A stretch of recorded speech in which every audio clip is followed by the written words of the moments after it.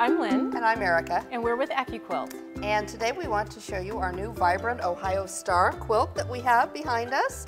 Absolutely fantastic. We're going to show you how to put together one of the Ohio Star blocks today. Right. This is the Go Ohio Star die, and this is one of our blocks on a board. Right, so we like to call them bobs around here.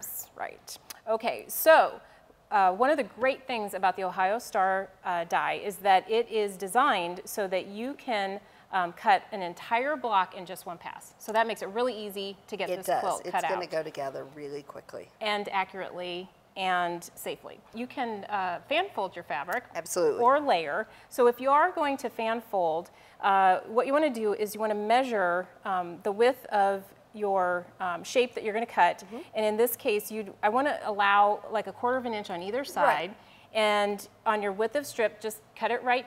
Cut your width of strip, and then you'll just fan fold with your selvage edge down here. Absolutely, and that's going to put the selvage heading into the machine the way we want it to. That's right, so up to 6 layers.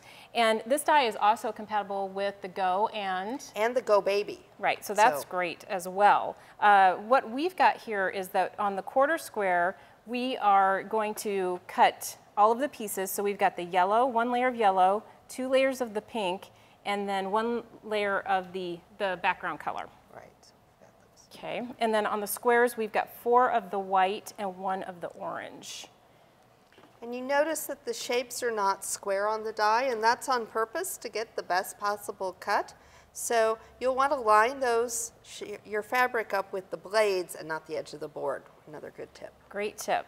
Also, this die, you can use the 1/4 squares all by themselves or the square by itself. And so if you're doing that and you're just cutting 1/4 squares, what a great use for your 6x6 mat. You can just cover up the fabric that you're cutting. Exactly. And we're going to use the 6x12 since we're cutting both. And remember to use both sides of your mat to move it around, flip it back and forth in between cuts. You're going to prolong the life of your mat that way. Okay, so Erica, I'm going to hand you the Excellent. 1/4 squares. And these 1/4 squares are put together with our dog-eared corners like you see on our triangles. And we're going to, Lynn put these together for me so that if I get my fingers to work, they're going to be ready to go straight to the machine. I'm going to stop you.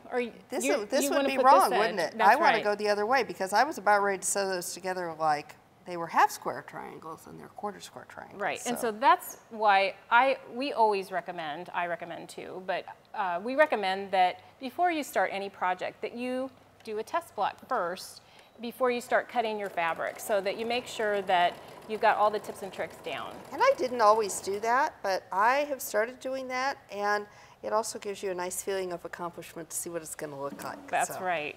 And you can take these and just chain stitch these along at the machine. They're ready to go for you. Now, if you don't want to cut the entire block out all at one time, you can also cut all of your colors out at once. However you want to do it works great.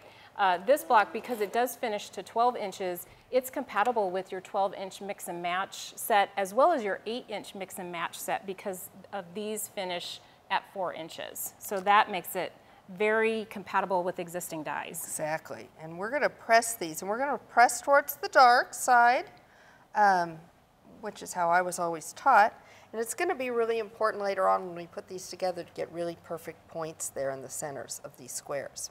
So just give that a quick press, and these are just perfect the way they went together. So and I love how you don't have to take that extra step to cut those dog ears off. I do too.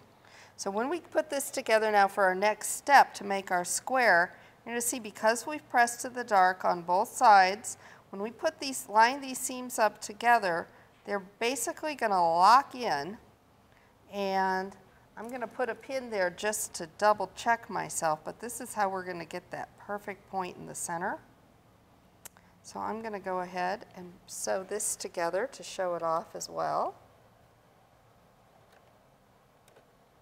So the Ohio Star block is typically very traditional.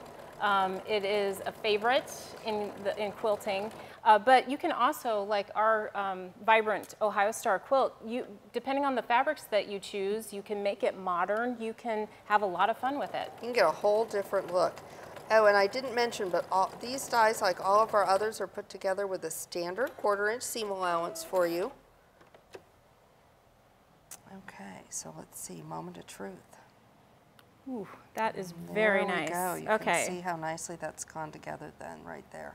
Okay, so what you'd want to do at this point is you would want to, again, press towards the darker fabric.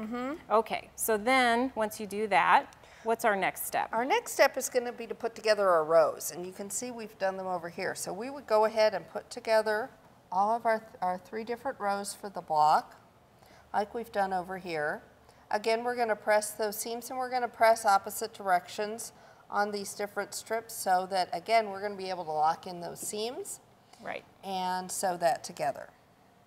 Right, so then your seams would go in opposite directions, and you'd pin that when you're ready to go to that And I would go ahead and put a pin again at those critical points, and that's going to make these points look as good as the center point does for you. That's right, so then we've got our finished block there. And you can download this pattern on AccuQuilt.com. You can also find the pattern right inside the package. And don't forget, while you're on AccuQuilt.com, we've got a blog with some fantastic tips for you. And you can also find us on Facebook, on Twitter, on Instagram, and on Pinterest. Every quilter knows that better cuts make better quilts.